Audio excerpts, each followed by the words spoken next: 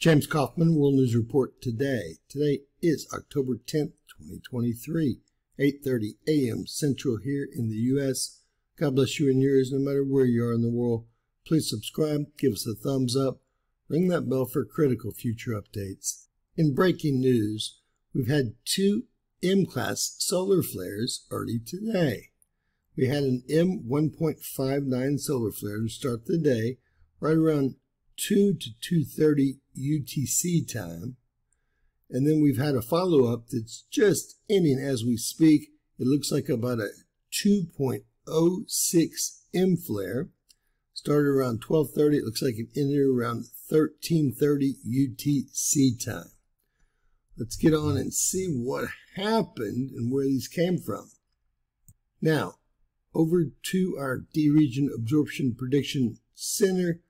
Let's see what kind of X-rays hit our planet. This is the C portion of the M flare, and I will show you what I mean by that. And that moves right into the M flare, the M2.06, 2.09, depending on your source.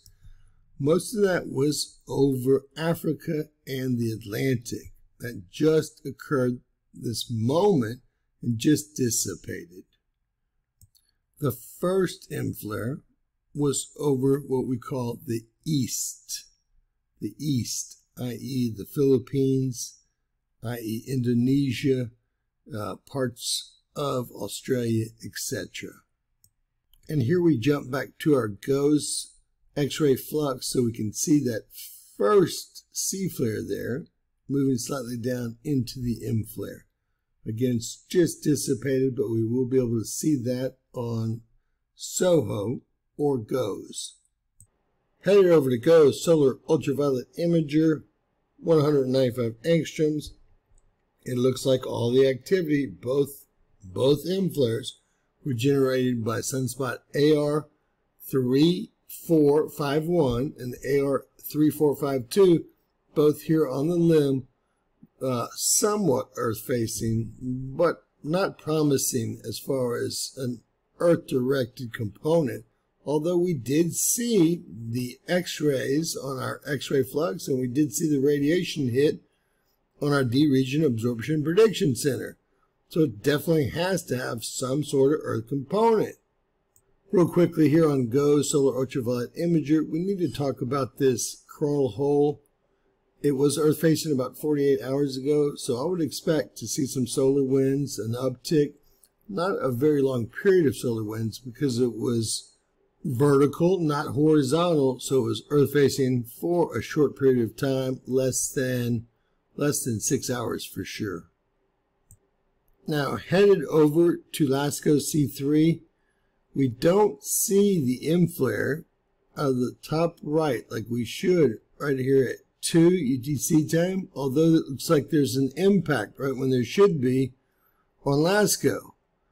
And then the other very strange thing is really before, look how big this flare is coming out of the left side. There are sunspots coming around the limb, but this is not one of the solar flares that is being reported. This happened before the M2.06, 2.09, depending on your source. It was actually on the other side of the sun. We will take a look at the sunspots coming around, but this was not picked up by our GOES X-ray flux, and it was really not picked up by our D-Region Absorption Prediction Center either. We will take a look. All right, this is all the activity being reported from our star. As of today, UTC time, we had a couple of C flares, a C4.1, 4.6, and we had that M1.5. We had that C2 at 6:30. Now, I think we have some information missing that hasn't been added. Definitely the M2.06, 2.09 has not been added yet. Over to HMI intensogram, we can see that 34, 51, and 52 are just about around the limb, but not quite. We could have an Earth component, but I don't think it will be any type of lights out event. Taking a quick look at NOAA's KP Index Breakdown Forecast, October 10th, 11th, and 12th, 2023. they've got nothing going on whatsoever. The biggest they expect is a 3.0, nowhere near any type of geomagnetic disturbance. I think they better rethink if that coronal hole was real and Earth facing 48 hours ago.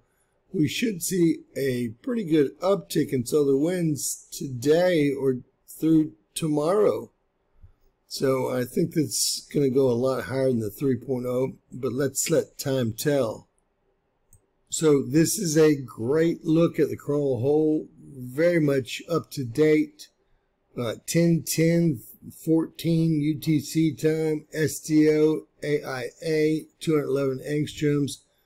Again, these solar winds should be hitting Earth today if they already haven't, but I don't see them on the charts. Jumping over to Soho, 284 angstroms. You can see that coronal hole here. This was taken at, let's see, 8:06 last night, Central Time here in the U.S. And you can see all the large coronal holes coming around the backside. We'll take a look at the backside and see what's going on here. Surprised that this Earth-facing sunspot here has not given us any trouble. And there is 3451 and 3452. They've almost morphed together.